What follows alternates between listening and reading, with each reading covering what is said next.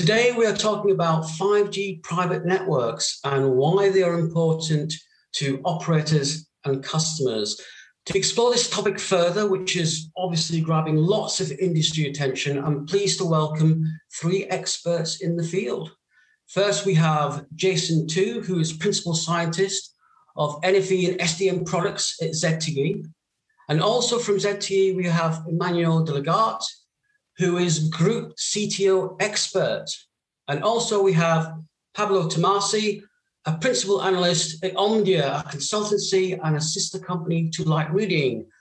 Pablo leads Omdia's research on LTE and 5G private networks. So perhaps, Jason, I could start with you first.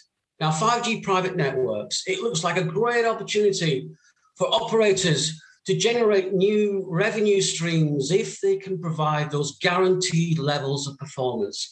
What are the main difficulties for operators in making sure these networks meet customer expectations? Okay, well, so as we can see, there is a huge requirements of the vertical industry to make digitalization.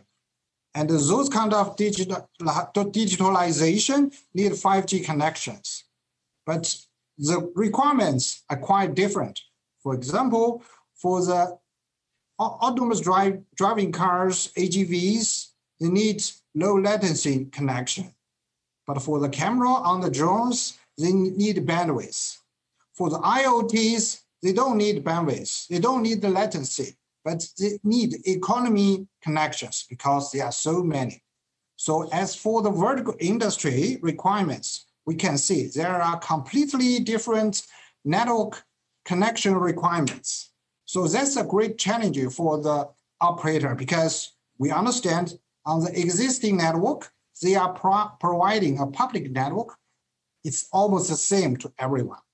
So what ZT can do is that we are providing what we call all scenario private 5G solution to the operator and help the operator basing on their existing public 5G network to providing different SLA guaranteed private 5G network to the vertical industry.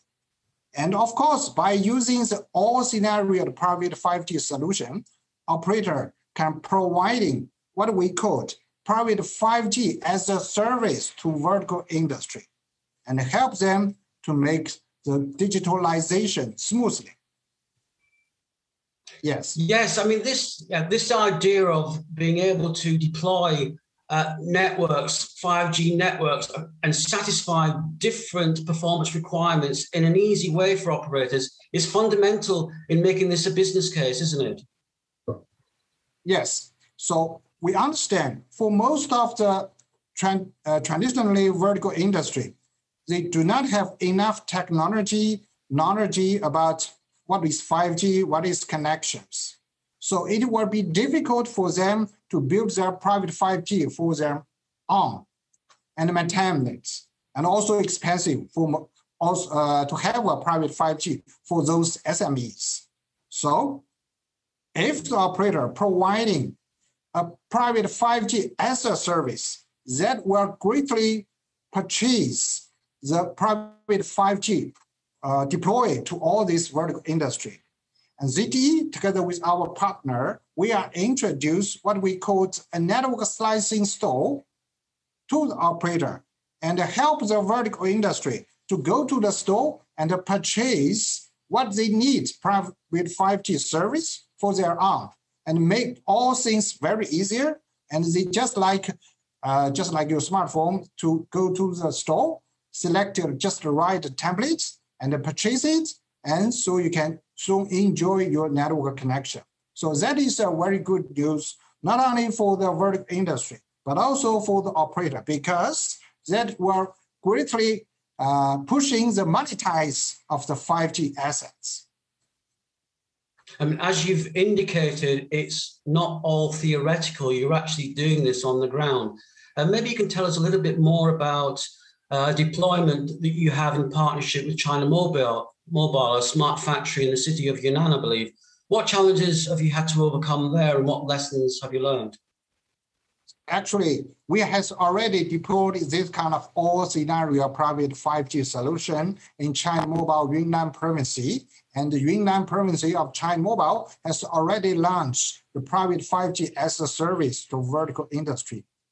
There is a traditionally factory, aluminum factory in Yunnan. You know, this aluminum factory is a traditional factory. They are very hot, danger, and pollution.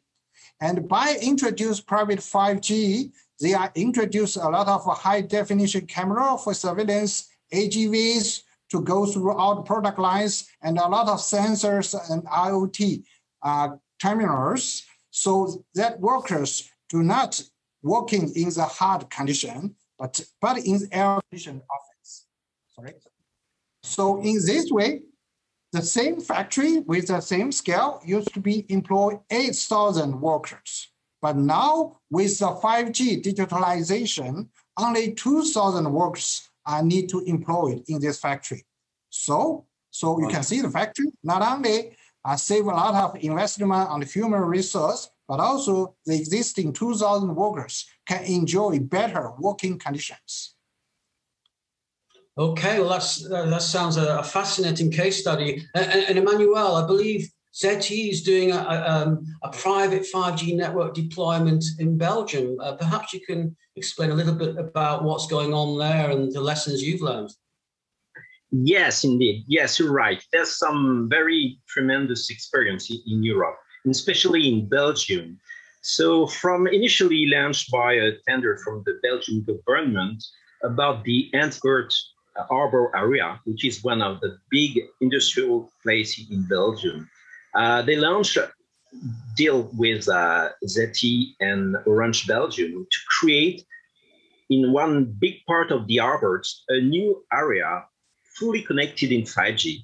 So we deploy a full 5G SA. It's very important because that provide locally all the service of the 5G, including the network slicing in this area. So radio, transmission, core network, interconnection, everything from ZTE.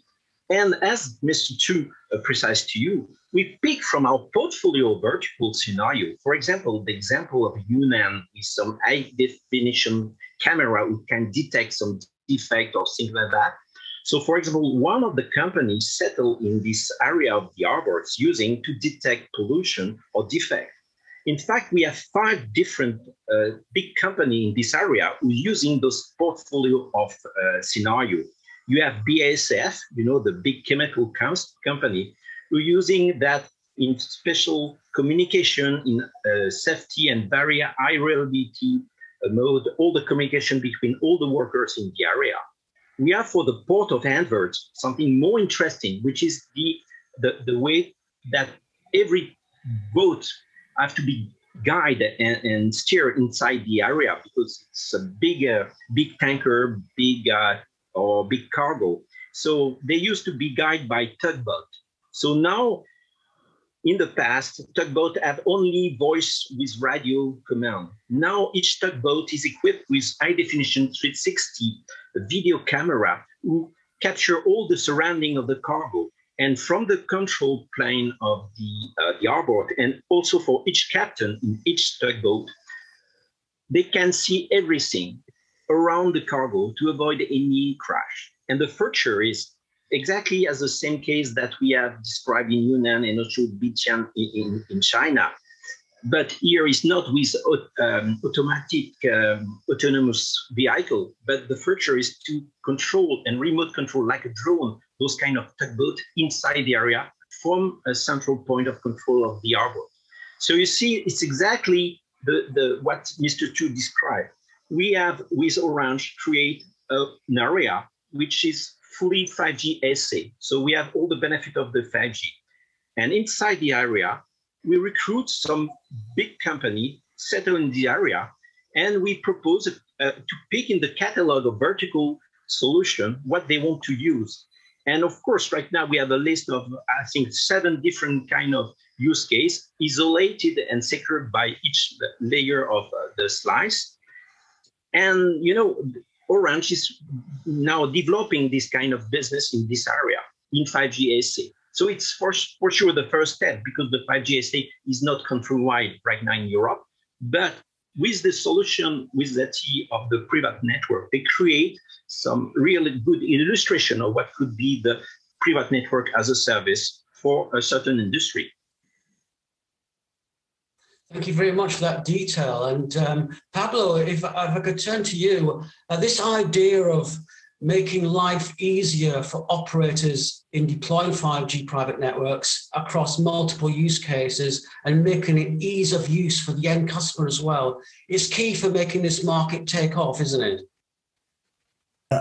I can, yeah, absolutely. I mean, from an analyst perspective, it's clear that there are some challenges in this market, and one of these is cost, and one of these is complexity. And what you want to do from a solution perspective is to tackle those challenges. Now, we already seen in our survey, for instance, around enterprise, how cost is one of the key challenges that enterprises are facing while deploying private networks. And when you're delivering private networks as a service, you're taking that burden away from the enterprise. So you allow enterprise of any size and of any IT technical capabilities to use private 5G networks, to leverage the benefits of private 5G networks. And this is something extremely important because it brings that solution to virtually every vertical, to virtually every enterprise segment. And at the same time, complexity is also something that is quite present in the market. And 5G is a complex technology. If you're thinking about spectrum, if you think about RAN, core, different services, and different use cases. And by providing private networks via an operator, the enterprise can count on an expert that lives and breathes 5G, and that can help them to deliver the benefits of private 5G. And at the same time, while doing that, the enterprise can focus on its core business. So can have every single resource at hand to focus on their core business, whether it's like manufacturing or whether it's mining. Yeah, and so looking at the 5G opportunity for operators in the enterprise space, will it be fair to say, Pablo, that it offers a real potential for operators to play perhaps not only a more prominent role when engaging with enterprise customers, but a more profitable one if they can get that cost base down? I agree with you 100%. And maybe let me take a very short step back. When we're looking at 5G, we're looking about the investment that have been made by operators, and we look at how the industry sees the opportunity for 5G. There is a consensus that the consumer market on its own is not going to be able to really drive that revenue acceleration. So when we understand that, then the next obvious question is like where that revenue boost should come. And there is, again, a consensus. It's going to be in the enterprise space. It's going to be in vertical market. That's why it's important for operators to start looking at those vertical markets and to have that B2B strategy in place, which in my view has to start with the private networks. By providing that portfolio of offering private networks that can have the fully dedicated hybrid or virtual private networks, leveraging network slicing, leveraging existing assets that the operator has, private networks become a key solution for the operators because they can meet all the diverse needs of the enterprise. So they are able to meet what the enterprise wants. It's a solution that becomes very adaptable. If the enterprise wants specific latency, wants specific coverage, has any particular requirements in terms of data and security, a private networks portfolio enables the operator to deliver on those requirements. And that effectively makes private networks a key pillar for enterprise utilization and for the wider industry for the whole trend, in my view. Thanks for that, Pablo. Yeah, private networks are key, it seems. Jason, I'll turn to you about business models in the future. How will they develop? Already we've seen great progress, but you anticipate that there's even more good things to come. Yes, so we can see that 5G has already deployed in East Asia, Europe, and America. But we can see the existing business model, that is selling traffic to retail consumer, cannot support the developing of the 5G. It cannot. The ROI, return of investment, is not good nowadays, not only in most of the country. But good news is that 5G is a wonderful technology to connect things. And according to our understanding, in the next 10 years, the numbers of the IoT terminal globally will soon exceed the population of the whole world. That is, we are going to have a lot of things terminal which are going to connected by network. And of course, we cannot using the same business model, I mean, selling the traffic, talking time to these IoT terminals. As we just talking about, maybe we can set up a new business model with what we call the B2B, is operator selling private 5G service to vertical industry. Of course, we need to match all the scenario of the vertical industry, no matter what it is. So I believe this kind of business model will greatly help the operator to selling their 5G assets in the coming 3 or 5 years. Well, thank you very much for that. It seems from all three of you that 5G private networks are essential to get that ROI that operators desperately want. So thank you very much for all three of you. It's been a pleasure speaking to you. Thank you very much. Thank you.